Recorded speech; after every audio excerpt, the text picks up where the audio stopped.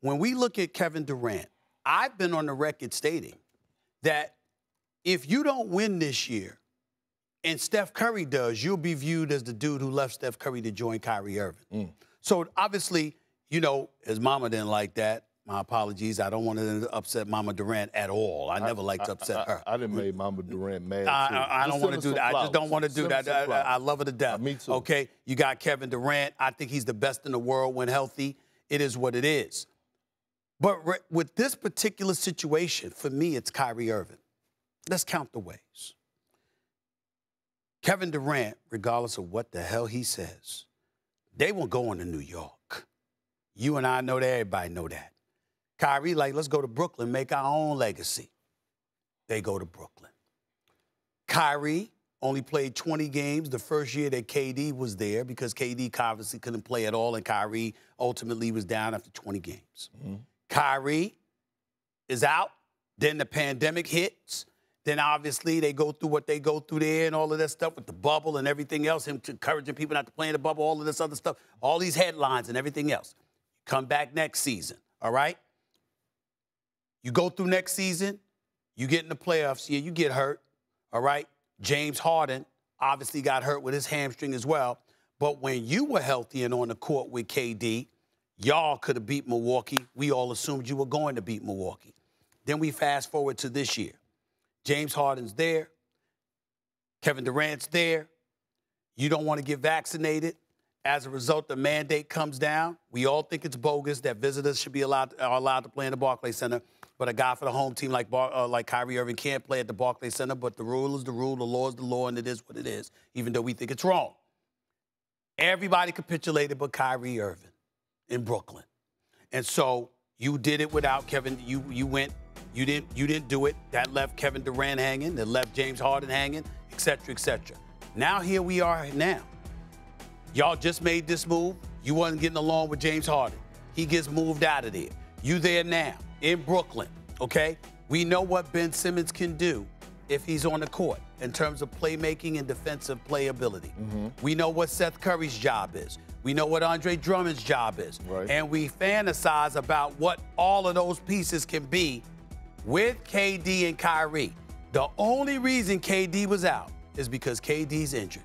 If he ain't injured, KD playing all day, every day. Right. That's what he does.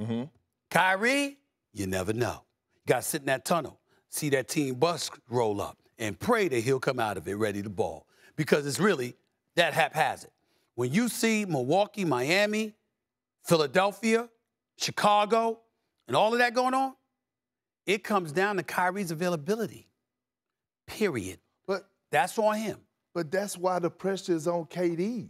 Because he know who Kyrie is. And he chose to rock with him? You mean that kind of thing? Yeah, like he's rocking with him. Yeah. We all know, right? Right. Me and you both know that even when you talk about the coaching that went before they hired their coach, we know that Ty Lue could have possibly ended up in Brooklyn. That's right. Listen, you going someplace. That's how you going someplace right But there. we know why Ty Lue didn't end up in Brooklyn, right? Me and you both know that. Yes. Okay, so my thing is why is Kevin Durant defending Kyrie Irving so much? So since he have his brother back so much, the pressure is on you. Hold on, listen.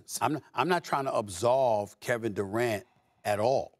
What I'm saying to you is that in the end, the inescapable element, that's the elephant in the room, is what you're going to do, Kyrie. What you going to do? You going to be there for your brother? You ready to do this? You ready to do what you convinced this brother to join you?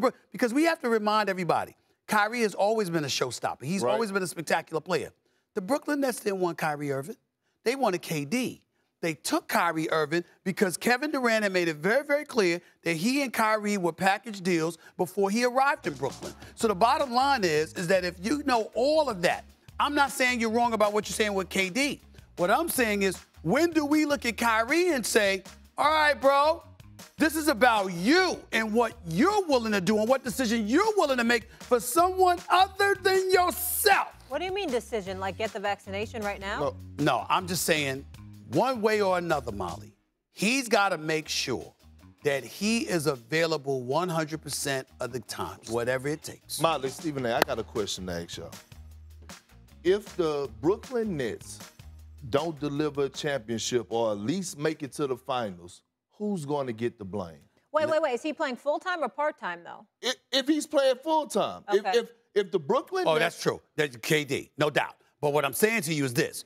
If he doesn't and they fall in the playoffs, everybody's going to be talking Kyrie wasn't available. Everybody's going to be talking KD chose Kyrie over James Harden. Okay, over Harden. Yeah. Yeah, I got you. I wasn't thinking about Harden. I wasn't thinking about Harden. I got you. I understand. But where that gets shaky, Molly and Perk, is this.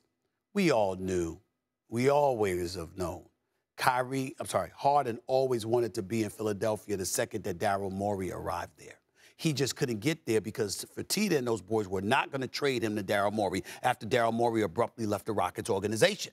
That's why Brooklyn was another option. He wasn't getting to Philly he wasn't getting to Philly directly from Houston because they were not going to do that. But Brooklyn wasn't what he signed up for. And if I agree with that. Brooklyn was, and if they were truly a big three and we didn't see them play 16 times together in 2 years, maybe he would have changed his tune and been like, hey, Philly was my number one choice. But he always wanted to be with Daryl Morey. Now I have a chance to have a real legacy in Brooklyn. No, but he had to change of heart.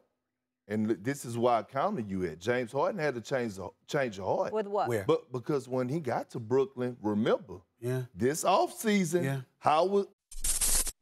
Thanks for watching ESPN on YouTube. For live streaming sports and premium content, subscribe to ESPN+.